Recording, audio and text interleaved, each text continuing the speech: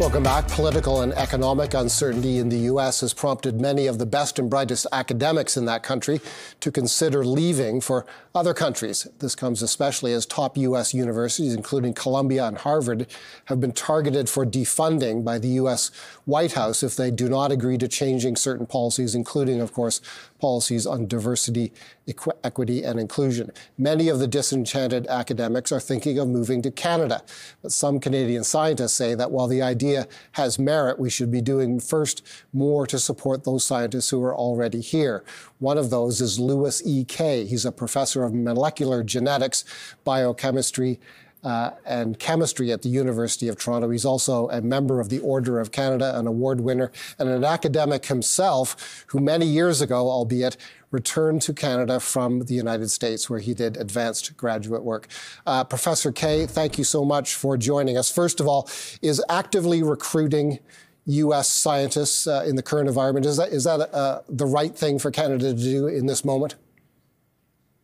Well, you know, I think that it's always good to recruit the top people, but you have to have a framework by which you can, have them come into the country and be successful. And what I'm concerned about is a lack of general funding for Canadian science. And so if there's not enough funding to adequately provide for those of us who are already here, then one has to wonder, well, what's the situation if we bring in, 20 or 50 or 100 or of the top-notch academics from the U.S. And by academics, I'm, of course, just referring to science. I mean, science is very expensive. It requires several years to build up a lab. It requires instrumentation, a huge startup initially. And unless you have the funds to be able to do that, then the question is, well, are you setting people up for success or for failure?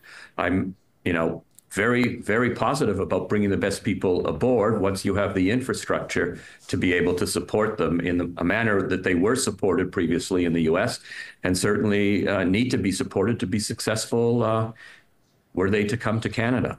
We compare ourselves on a range of economic measures, including fiscal measures and measures like this, support for science, to other advanced economies around the world. How does Canada's R&D spending compare internationally to countries that we should be compared with?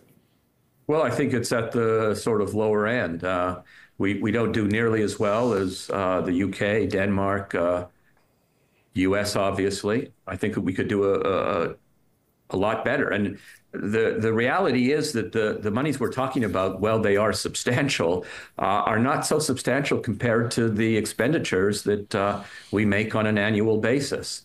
If we could double the funding that we have available to us as scientists, the output would be certainly much larger than double, and we'd be able to, come up with a lot more advances that ultimately, in the fullness of time, would lead to benefits to society at large, not just in Canada, but throughout the world. And I think that's the important point to make for government. This is not a 4-year kind of cycle thing.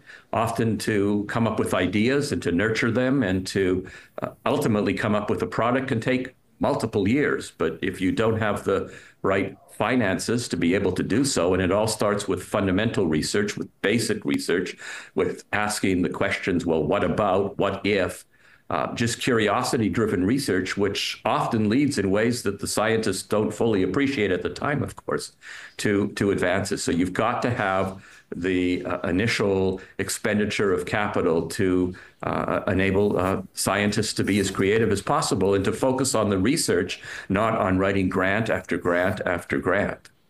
You must be frustrated when you look at the now 3 costed platforms that are out there from the Liberal Party, the Conservative Party, and the New Democratic Party. I've looked in some detail at them, not exhaustively. I haven't looked at every line, but I certainly have not seen anything on R&D funding. Are you of the same impression?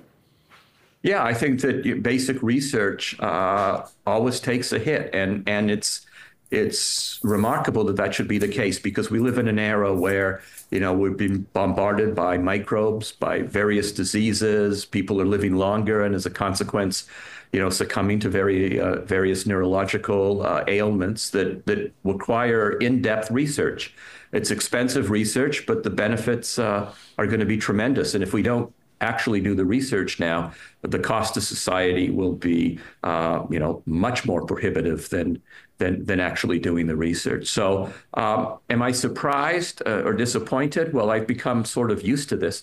So I think that the real important role of scientists is to advocate on behalf of basic research and to ensure that the appropriate people in government can understand that this is not just about them and their political cycle. This is about the future long term. And this is about, one's children and one's great-grandchildren and grandchildren. And people can understand that. They understand the far-reaching implications of development. And I think if you pose the problem or the solution to the problem in that way, that we're funding things so that the next generation can benefit, well, then it's pretty difficult to argue with.